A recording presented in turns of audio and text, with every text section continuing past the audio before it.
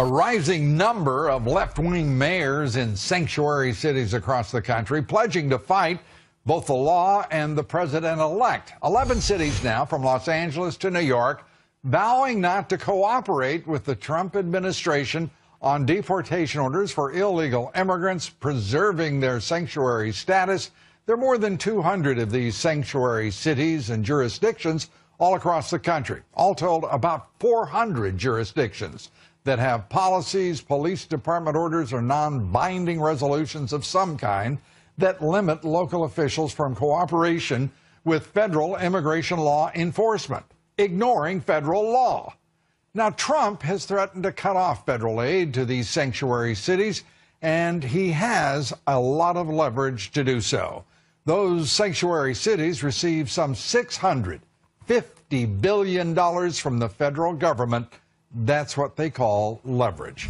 Joining me now, the co-host of The Five, Kimberly Guilfoyle, attorney and absolutely perfect to talk about the issue of sanctuary cities. Yes, you're right. Because all levels of law are involved. You're absolutely right. And also because I was a prosecutor assistant district attorney in San Francisco, which is one of the premier violators in terms of being a sanctuary city. And for all intents and purposes, they are going to continue to do so. And now you see a lot of people being very vocal, some of the different mayors across this country saying they're defiant that they will flat out disregard the rule of law in favor of their political ideology. Help me out on something, because I listen to some of the people for whom I have very low regard on any level, who run these cities, in particularly Rahm Emanuel in Chicago, a violent crime wave. Well, he should be recalled just based on the loss of lives there. It's saying to people he's going to, preserve Chicago as a sanctuary city, no matter the law,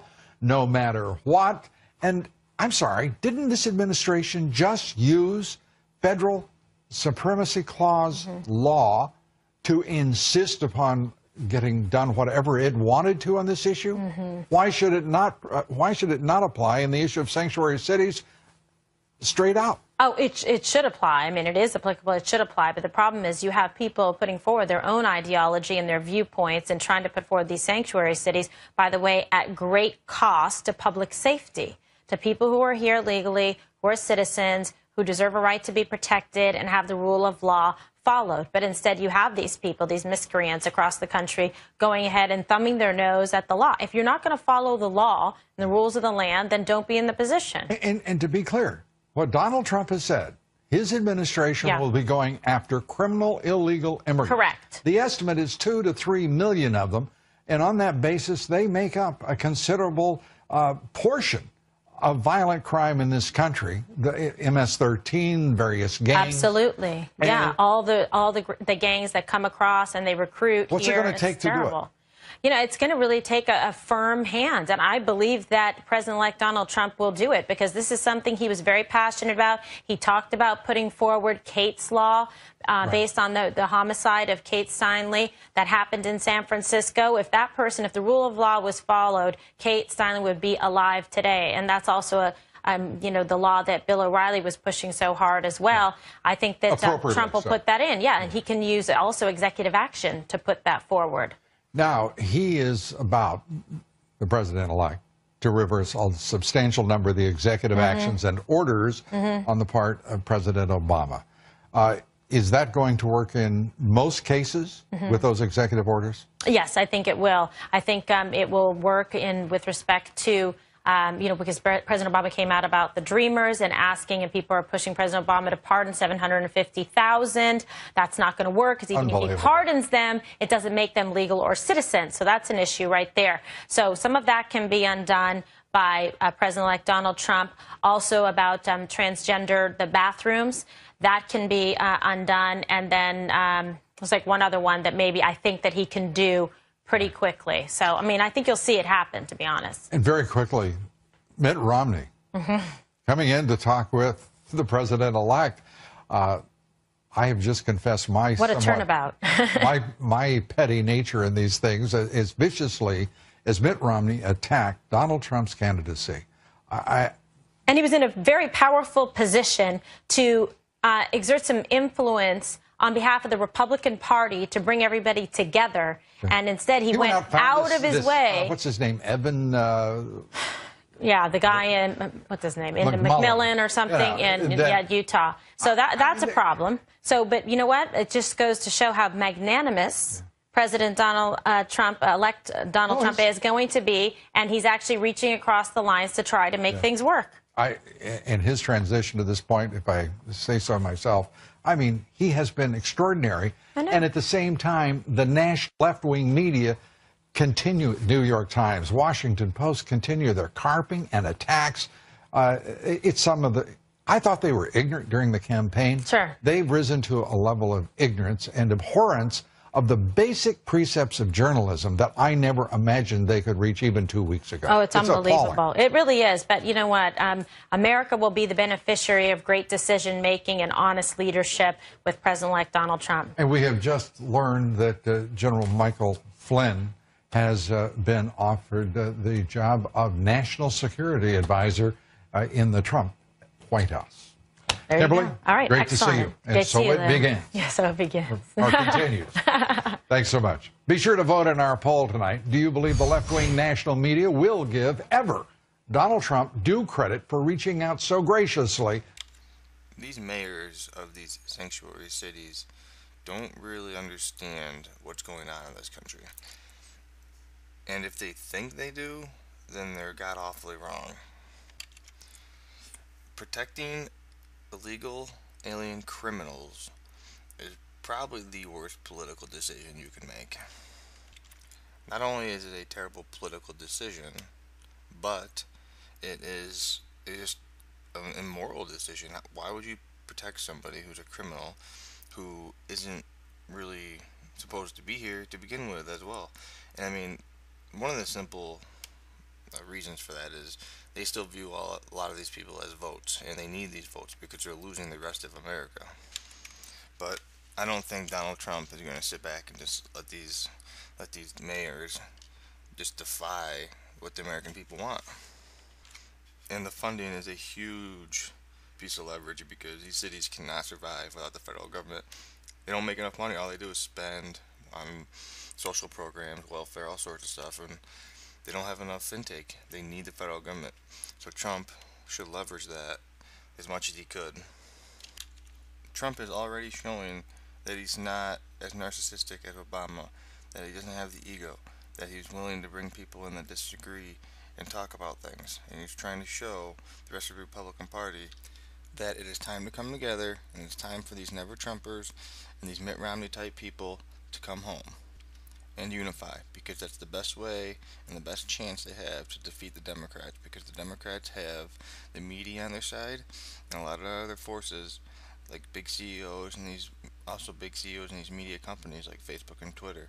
So Republicans have to fight together to beat them. Are involved. You're absolutely right. And also because I was a prosecutor, assistant district attorney in San Francisco, which is one of the premier violators in terms of being a sanctuary city, and for all intents and purposes, they are going to continue to do so. And now you see a lot of people being very vocal, some of the different mayors across this country saying defiant that they will flat out disregard the rule of law in favor of their political ideology. Help me out on something, because I listen to some of the people for whom I have very low regard on any level, who run these cities, in particularly Rahm Emanuel in Chicago, a violent crime wave. Well, he should be recalled just based on the loss of lives there. It's saying to people he's going to, preserve Chicago as a sanctuary city, no matter the law, no matter what.